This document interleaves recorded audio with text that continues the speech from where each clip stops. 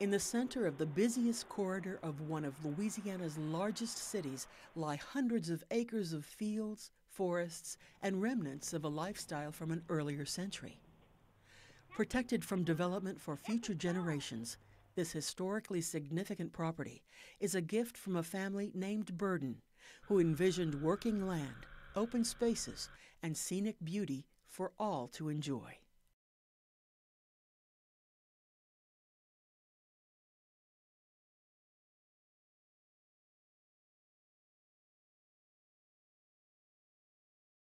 In the early 1800s, the land that is now home to Burden Museum and Gardens was owned by brothers William and Francis Thomas. Later, when they were not able to pay debts on their property, William Stephen Pike, an early Baton Rouge settler and prominent banker, bought the 600 acres of land for $9,000 at a sheriff's sale. When Pike's niece, Emma Barbie, married John Charles Burden, an agent for an English importer, he arranged for the couple to live on the property. Burden gave up his career as a merchant and began to farm the land. A small winding stream which ran through the property reminded him of a river near his home in England, and he named their home Windrush Plantation. I think one of the most significant things about the beginning was that they moved here right before Fort Sumter, the beginning of the American Civil War. It doesn't take much imagination to realize how difficult times were here. They were not here during the time when the great plantations grew and great wealth was attained, and there wasn't any at that point.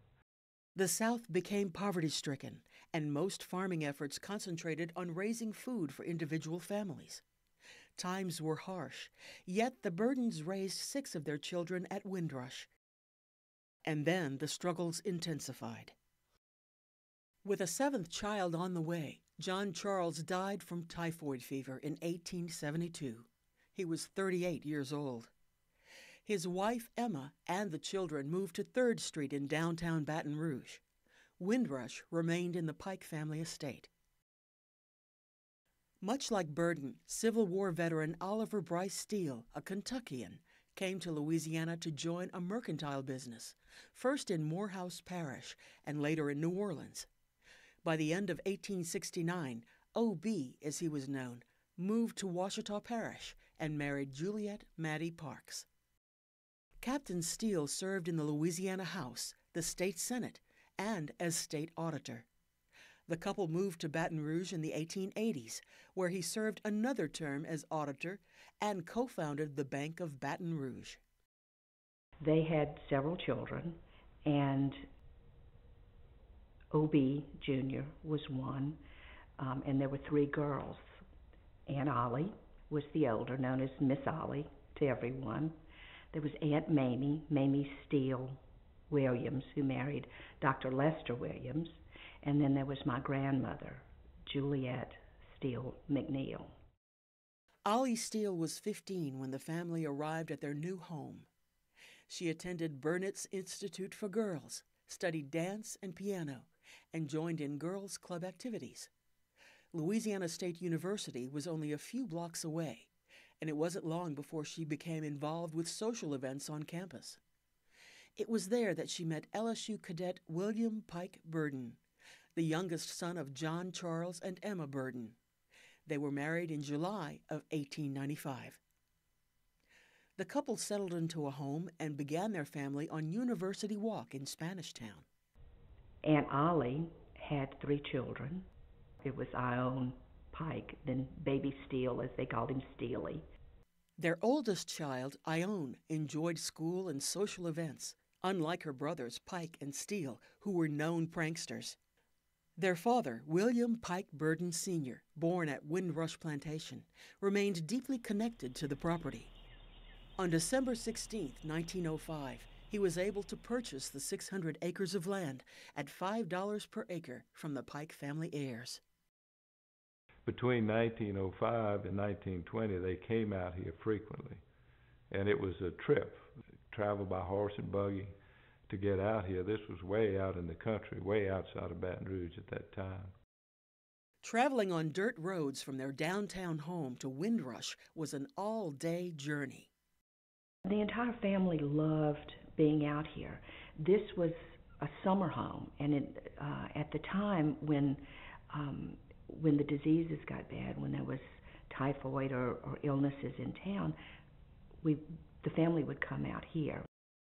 By 1921, the Burdens moved permanently to Windrush. Scarcely 4 years later, at the age of 55, William Pike Burden Sr. died of heart failure. Aunt Ollie had a rough time when Pike died. She was still quite young, yet had 3 members of the family that she had to provide for. And she would tend to the cattle, she would tend to the mules, she would work in the garden. She had parcels of land that she would lease out. She was responsible for all of this. It was farm people just making a living, trying to sustain their lifestyle to make it to the next day. And it was difficult even to pay the taxes. On several occasions, Miss Ollie's younger sisters, Mamie Williams and Juliet McNeil, were able to help when times were tough. I think that struggle influenced the children, their children, to want to keep it intact as sort of a memory of their family and honor the tradition of their family and the history. And Ollie had a love for the property. She had a love for this land. She set the tone for the attitude the whole family had about this place. She really wanted to keep it together. She was gracious and accepting, but strong and determined about what she wanted. Aoun was the firstborn, and she was born on Easter, so she was named Aoun Easter Burden. Aoun was very much a woman of her time. She was like Aunt Ollie in the sense that she took care of things. She was in charge.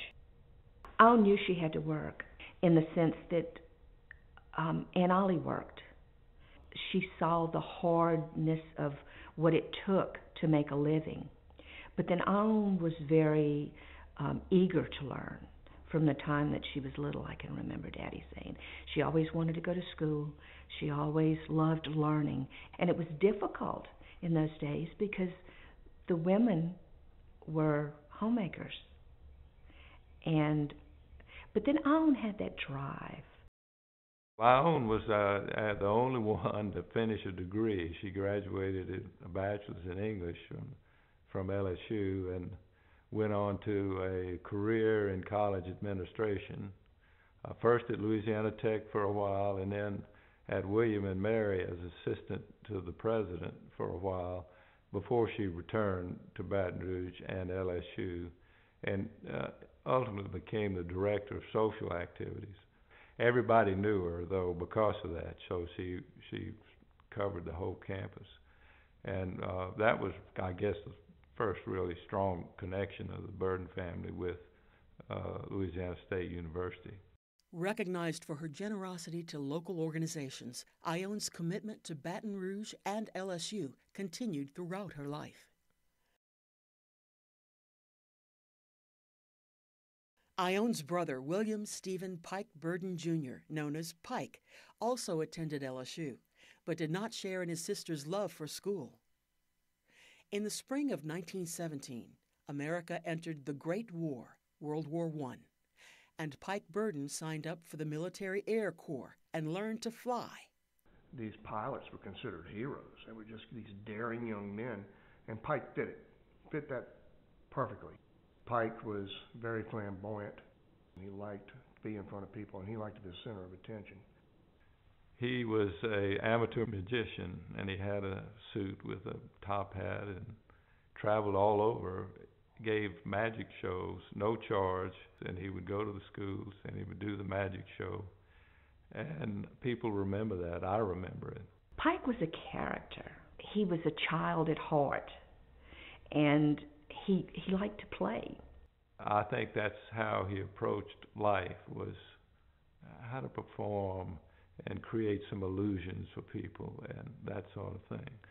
He went on to have a successful printing business in Baton Rouge, and I think he printed every check for every bank in town. In 1922, Pike married Jeanette Monroe.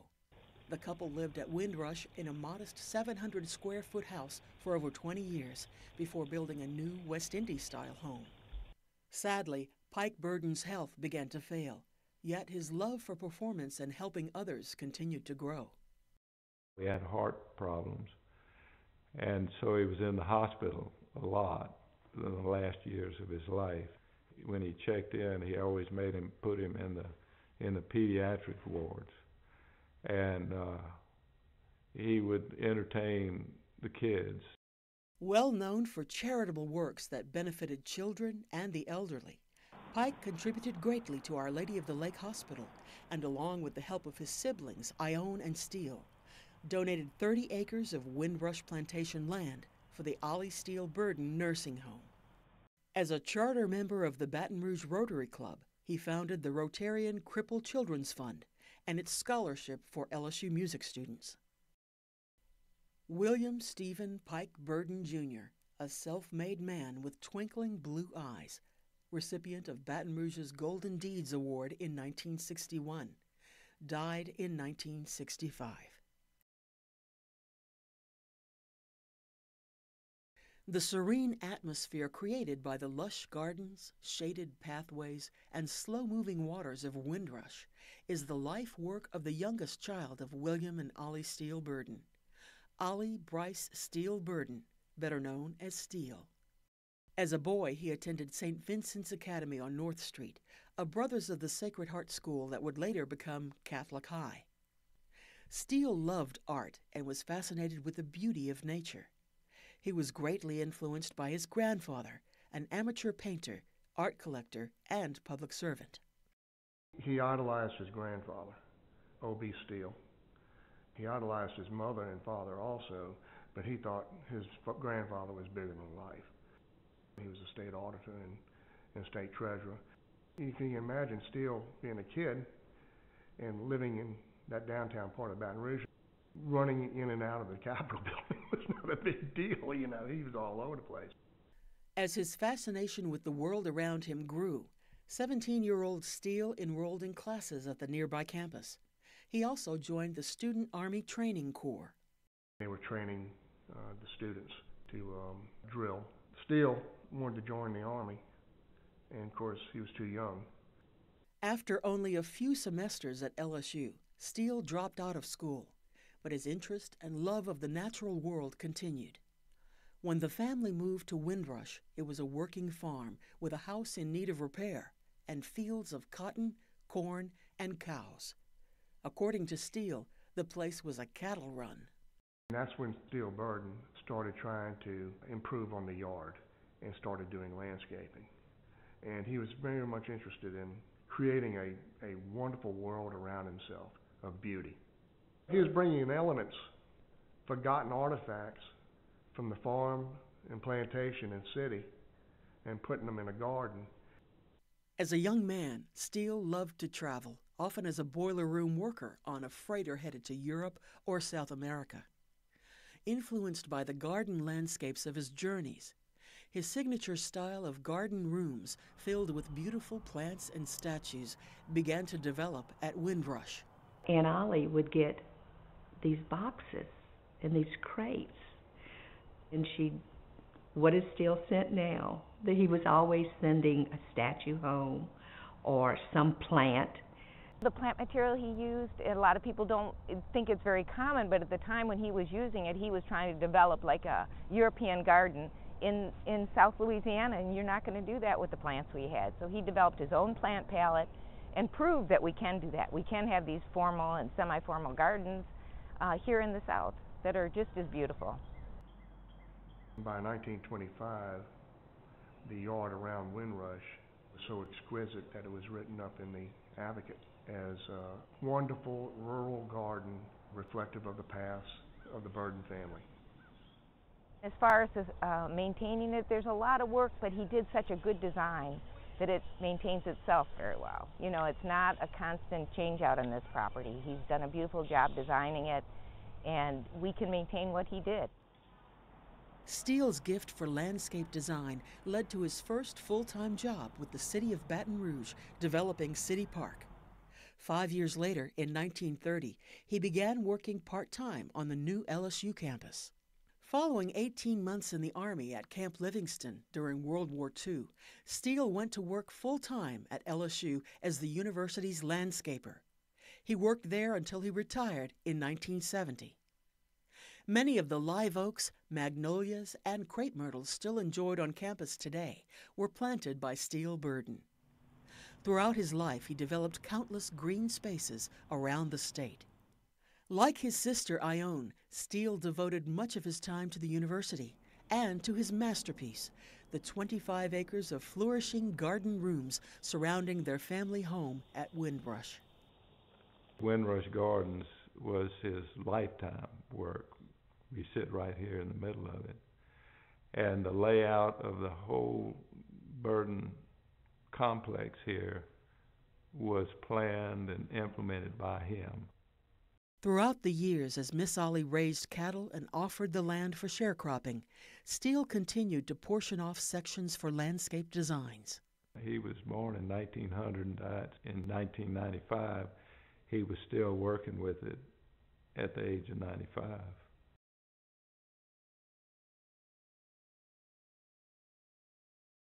Deeply rooted in the land, the Burden family history is one of struggling to keep the property together.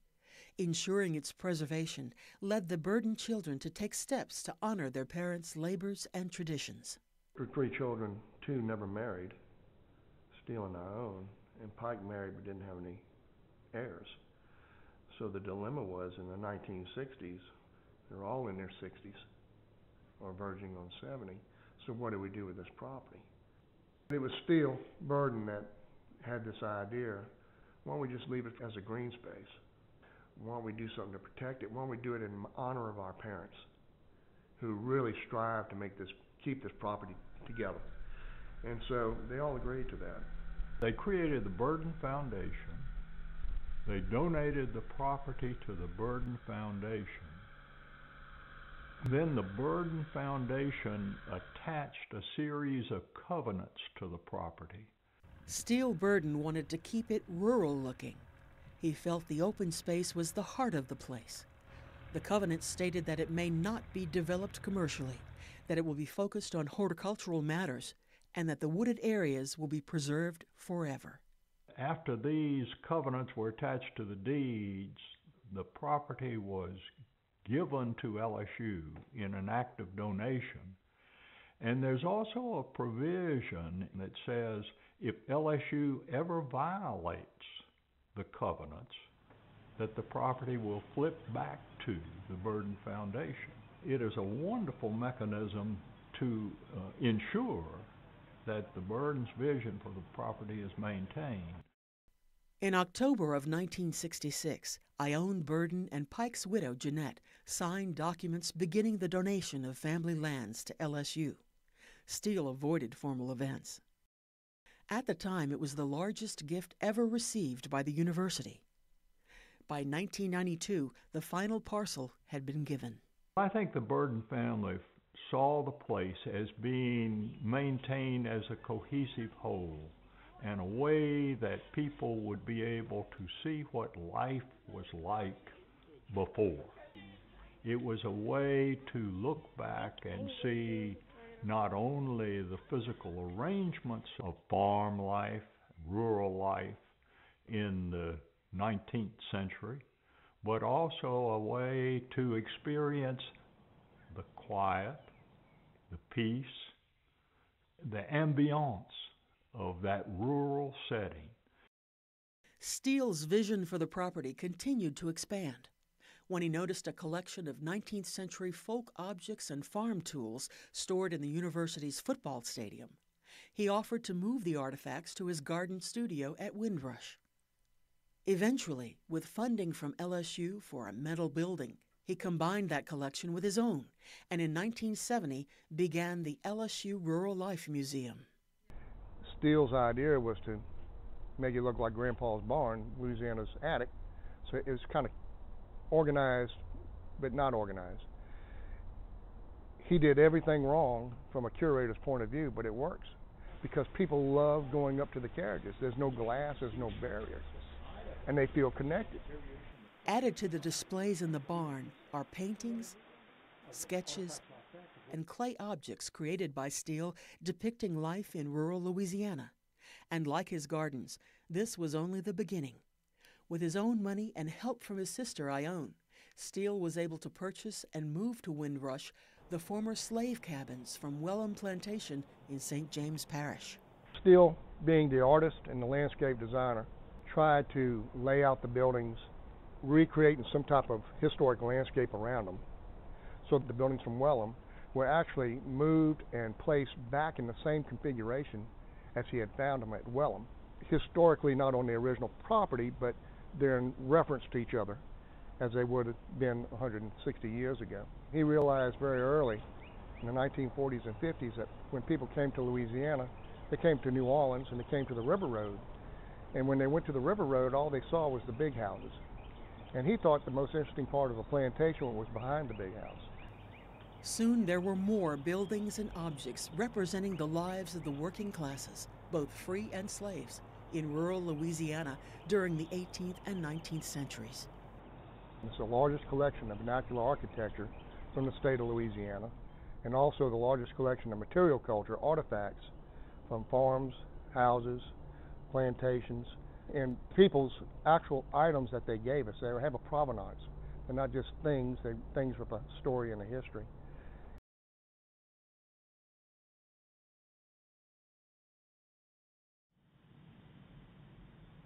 Several times I was with Steele when we would drive on to the property there, and you go through a few gardens, and then you cross a bridge. And Steele envisioned that bridge as a transition point. And several times with Steele, we would go across that bridge and stop in the great field there, and he would say, "Let's get out of the car." And we'd get out and stand there, and he'd say, "Listen, you wouldn't know you were in the middle of a city." He would say it with such feeling, and that was the quiet and peace that he saw as a vision for the place. Preserving an atmosphere of serenity and calm was important to the Burdens. But there was more. Ione and Steele Burden also envisioned the property would be used for horticultural research, extension education, and continued development of the LSU Rural Life Museum. They wanted us to maintain the property similar to as they had set it up, but then keeping in mind the mission of our different parts of the AgCenter, more agricultural mission. The LSU AgCenter's responsibility includes a majority of the property, a little over 400 acres of the 440 acres that's here. And it's very diverse in that we have about a third of it in bottomland hardwoods that's original to the area. The other parts of it, part of it was cleared for farming, the grain crops for the family, and so that is now research plots that we use for different research and extension projects.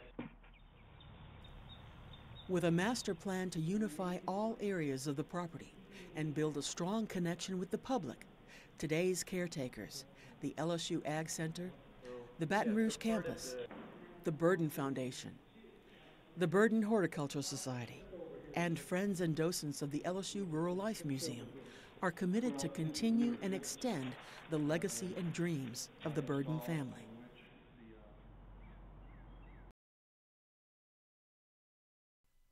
Home to countless varieties of flowers, vegetables, lush forests, wetland plants, and research projects, the LSU AgCenter Botanic Gardens are an ideal place for hands-on learning and a place to experience quiet and peace in a rural setting. The front gardens are primarily to serve a purpose for not only people to see what new plants and materials are out there, but for us to do research as well. The entryway through the front gardens begins with a line of camellias that stretch into the fields and almost to Windrush Gardens. We were very fortunate in that a couple for their whole lifetime, Vi and Hank Stone, had collected camellias from all over the world. This collection was really an invaluable collection that had a lot of significant germplasm from around the world, but also significant crosses that they had made and introduced to the camellia world that needed to be maintained. When the Stones died, their daughter made it possible for the collection to move to the Burden property.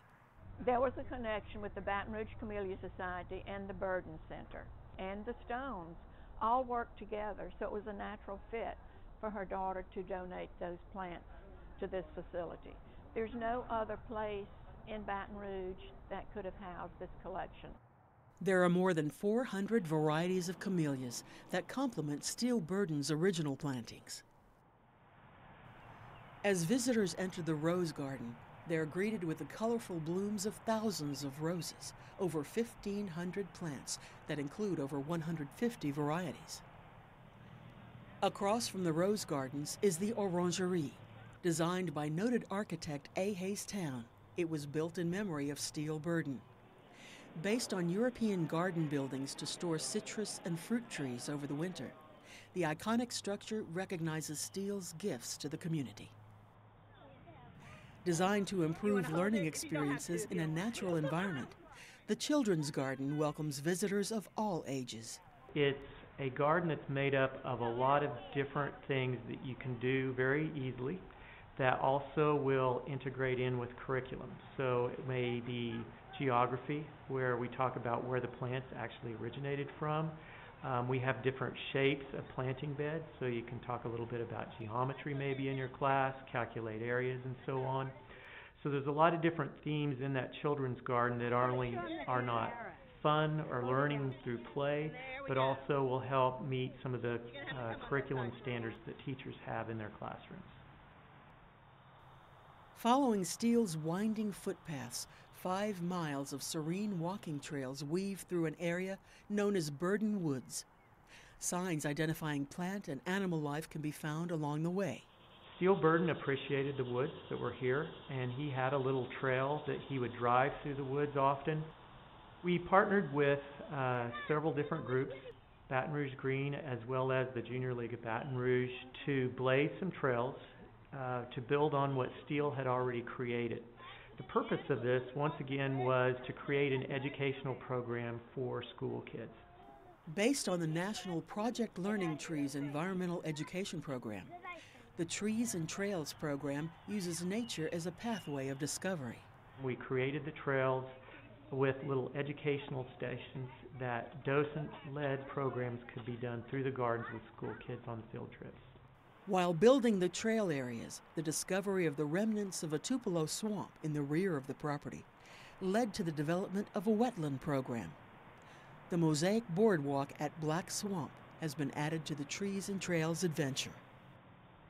From the moment the kids enter the grounds, they're amazed to find this property here. You know, they see some things that they've never seen in real life before. So it's an amazing thing that we can take them into an urban forest, that we can take them into a garden environment, that they can see fruits and vegetables and how they grow, and to be able to see that some of those visions that the Burden family had from a couple of decades ago are coming to reality for the children of our community now. It's just a great, great gift to be a part of it. One of Steele Burden's last landscaping projects was the Barton Arboretum. Dedicated to the memory of his close friend, Scott Barton, this peaceful area is reflective of her love of the environment and connects to the trail system. On Arbor Day, visitors enjoy hiking adventures around the Arboretum, tree climbing, and help reforest the Burden Woods area. Providing a welcoming green space that enlightens the community of all ages was important to Steele Burden. With the expertise to benefit farmers and the backyard gardener, the LSU AgCenter's heavily research-focused mission has grown to include community-involved educational programs. There aren't many land-grant institutions that have a facility like this in the middle of a very urban area. And so that gives us the opportunity to not only work hand in hand with the faculty close to campus and do the research, but also be able to get that information out through our extension programs, both to the industry and to the public, as well as being just a destination for people to come and enjoy. When you come back here to the food and fiber section into our orchards, we host field days for the general public. So we might talk about figs one time at it. We might talk about vegetables or, just different aspects of growing food for yourself. Now, everything we do out here is obviously on a larger scale. But when we're out here and we're talking to the general public versus our growers, we will talk to them about doing it on a smaller size scale. The research aspect for vegetable crops out here is very important for our commercial producers. We grow different things each season because we can grow 30, 40 different types of vegetables in Louisiana. So we'll pick one or two crops that are important to our growers and really focus on those. Sometimes we focus on varieties, so which varieties do best for Louisiana. The significant part of what the AgCenter does for the farmer out here is gives a real life demonstration. We're showing them by doing these field trials here at Burden that what we're saying or what advice we're giving to them actually works in the field. So the farmer can literally put his or her eyes on that crop and see that yes, one is doing better than the other, and then they can take that and replicate it on their own farms. The tradition of farming is deeply rooted in the Burden family's story. Looking out across the fields recalls a time when they were dependent on the land for survival.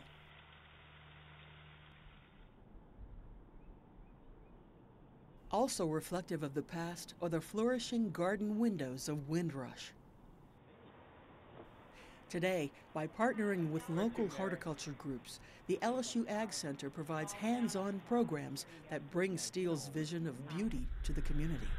10 or 15 years ago, the master gardeners moved to the Burden property as their kind of footprint, our domicile. We only learned so much in the classroom. So first off, the 80-hour Master Gardener course is taught here in this property by LSU Extension agents.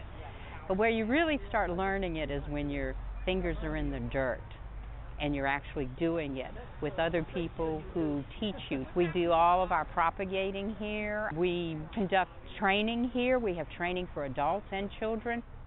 Our big fundraiser is this plant sale. We work on this from September through April, and we share our profits with Burden. With an extensive variety of over 8,000 plants for sale, gardening enthusiasts from throughout the community have plenty to select from, and trained experts to help. While many plant admirers flock to the Botanic Gardens, visitors who travel a little further down the road enter into a world of 19th century rural Louisiana. This place is the dream child of Steele Burden. It truly shows who we are and how did we survive and thrive in the past, and it gives you an appreciation of what you have today. The interpretation is strong and the buildings speak for themselves. Many of them have a unique history. The Neal family makes a pilgrimage to this building. This was their family's home. The ex-slaves of Welland Plantation started this church in 1870, and the descendants of the original congregation come once a year. It's something that's real and tangible, and it's important to them. With more than 67,000 visitors a year, Steele's Grandma's Attic has expanded another 20,000 square feet and includes a visitor center and exhibit gallery, displaying an extensive collection of 18th and 19th century artifacts from rural Louisiana. Baton Rouge has grown up around the property, and through the Rural Life Museum we've become very much a public destination, both for the Baton Rouge community but in places beyond. La maison est surélevée. French people feel very affiliated with Louisiana. They feel very close to Louisiana. They want to get a perspective on how life was here at the time that their ancestors were colonizing here. We do tours in English and in French, and we're going to start doing them in Italian, and we already have set up tours in German. We do reenactments, historical reenactments. We have events throughout the year like Easter and Christmas, and we have harvest days in the fall, and we show children or adults how things used to be done in the 19th century. Creating a place for understanding Louisiana's history and a better environment for the community was important to the Burden family. Today, through the many programs at LSU Rural Life and LSU AgCenter Botanic Gardens, volunteers help fulfill and expand their vision. It's opened up for so many people to enjoy agriculture in the middle of this busy cement city, a place to commune with nature, a place to be at peace. You're out here, you enjoy it.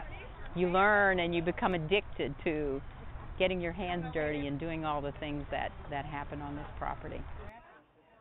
This is my refuge. This is peace. This is connecting. And I enjoy being there. It's good for me. You ask yourself the question is, why do all these people choose to do that? Why do they do that? And I think it's because they see the original vision of the Burdens in that being an island of tranquility, and that being something that is good and something that will help us to understand who we are and how we got this way. And so it attracts people. They find that of value, so they support it. Moss-laden trees arch high above the winding paths and lush gardens of windrush at Burden Museum and Gardens. Colorful vistas, trails, and farmlands cover the landscape. Over 440 acres of land preserved and forever protected. It's a gift from the Burden family to the people of Louisiana and to visitors from around the world.